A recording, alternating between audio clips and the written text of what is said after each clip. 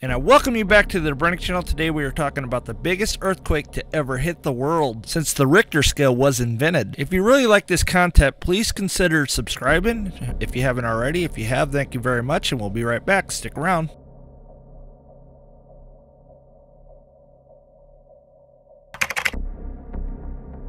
Let me set the scene. On May 22nd, 1960, the most powerful earthquake ever recorded struck approximately 100 miles off the coast of South Chile. It occurred in the afternoon at 3:11 local time and lasted for approximately 11 minutes. During the quake, the needle of the seismometer literally went flying after reaching an 8.5. The machine broke, so there really wasn't a real number for this earthquake. Later on, they approximated the earthquake to be anywhere between a 9.4 and a 9.6. I've seen conflicting reports where some people say 9.4, some people say 9.5, and other people say 9.6.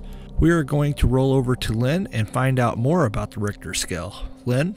Thanks, Chip. Charles Richter was born in 1900 in Overpeck, Ohio. He moved to Los Angeles, California with his family in 1909. There he graduated from Los Angeles High School and went on to receive his undergraduate degree from Stanford University in 1920. In 1928, he began work on his PhD in theoretical physics from the California Institute of Technology.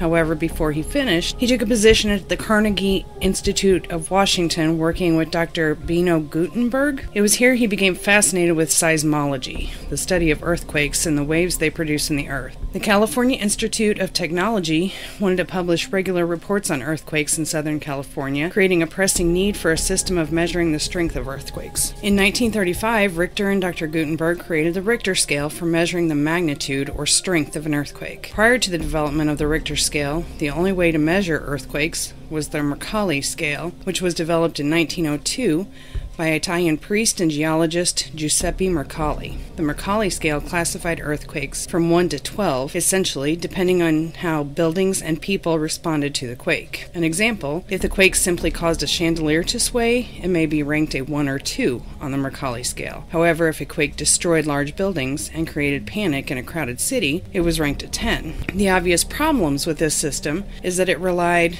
on subjective measures such as building construction or how accustomed the local population was to this type of crisis. Contrary to popular belief, the Richter scale is not based on a scale of 10. That is to say, this scale does not stop at 10. The Richter scale is actually limitless. Many believe the Richter scale is a physical machine, when it actually is a mathematical scale applied to seismograph readings to determine the magnitude or strength of earthquakes. It's important to remember the Richter scale measures the strength of the earthquake. It does not indicate the level of damage caused by the quake. An earthquake in a heavy populated area could cause far more damage than an earthquake of the same magnitude in a remote location. The Richter scale has a baseline of 0, which is caused by any event that caused a seismograph needle to move 4/100,000th of an inch laterally along a seismograph. In order for humans to even notice the activity, it would have to be 1,000 times that, or a magnitude 3. Studies suggest events rating 4.5 or greater likely happen several thousand times per year, while great earthquakes measuring 8.0 or higher likely occur somewhere in the world every year. To help put the Richter scale in perspective, here are a few comparisons.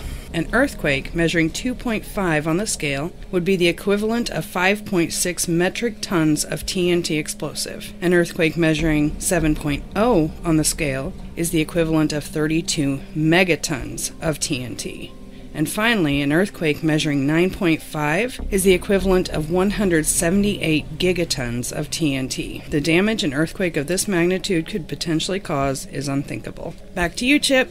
Thanks, Lynn. This quake caused a massive tsunami. The resulting tsunami affected southern Chile, Hawaii, Japan, the Philippines, eastern New Zealand, southeast Australia, and the Aleutian Islands, and not to mention that it hit all the way up by LA along the coast of the Pacific. The inner piece of this magnitude crust earthquake was near Lamage, approximately 570 kilometers, 350 miles south of Santiago, with Valdivia being the most affected city. The tremor caused localized tsunamis that severely battered the Chilean coast, with waves up to 25 meters, 82 foot.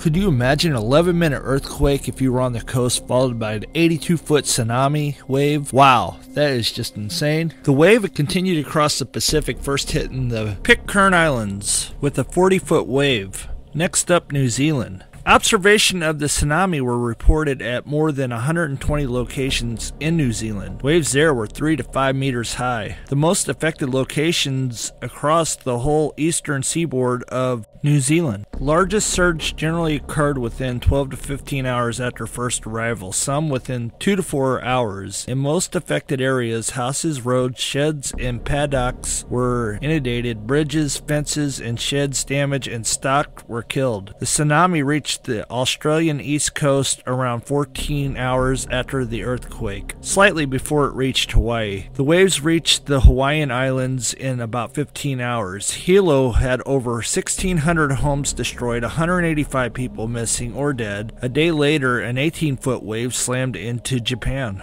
The death toll and monetary loss arising from this widespread disaster are not certain. Various estimates of the total number of fatalities from the earthquake and tsunami have been published, raising between 1,000 and 6,000 people killed. Different sources have estimated monetary costs ranging from US $400 million to $800 million, or $3.46 to $6.9 billion in 2019 adjusted for inflation. So the moral of this story is a 9.5, 9.6, or all the way up to a 10 or beyond, as Lynn stated. We never want to see that in our life. Hopefully we never see it. Hopefully our kids never see it. But anything's possible, and anything can keep going higher and higher. People get this illusion that a 10.0 stops, but it really don't, and the destruction can be worldwide. With that being said, you guys have a blessed day. Thanks for stopping by the Dobernik channel, and we'll see you on the next one. God bless and peace.